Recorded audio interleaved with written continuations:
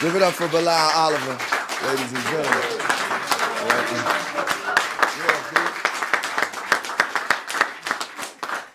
This new song is called A Little Chicago Boy. And it's a dedication to my father named Lonnie Lynn Jr. They always call me Junior. I'm not Junior. I'm Lonnie Rashid Lynn, but my father is Lonnie Lynn Jr. And we used to call him Pops.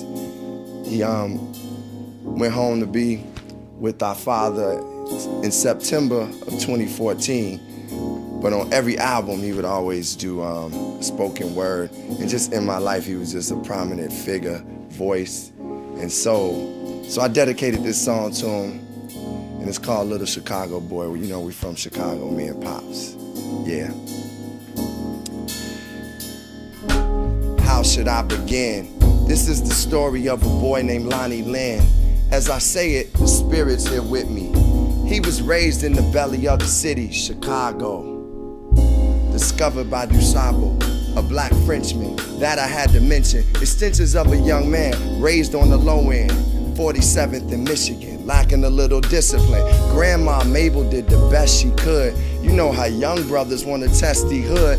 Yes, he stood taller than most black boys. One of the best ballers out of Illinois. College in Ohio, this is like his bio. Talks that we had, man, they was never idle. He talked about reading the Quran and the Bible. He talked how he smoked dope and sold it for survival. He talked about the ancestors in our lives, they vital. He said, y'all boys love the bang cause you tribal. The spiral of life, Chicago to Denver. Anyway, he went of attention, he's the center. 6'9", big heart, big mind. He spent the lifetime wanting to be big time.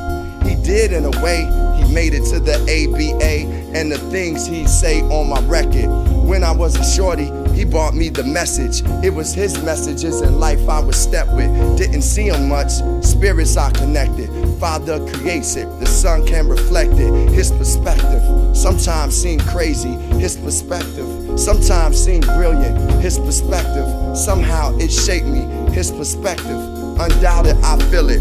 He walk around in them Air Jordans I gave him. I said, Pops, them from Mike, man, you better save him. The fight that he had with cancer was a brave one. Took Dr. Sebi's herbs instead of medication, breathing heavy.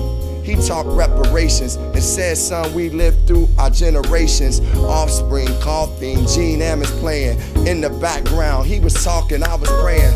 Our Father, take care of my father. As far as he went, may I go farther. May our dreams and legacies live through our children. Though I can't touch them, I can still feel them.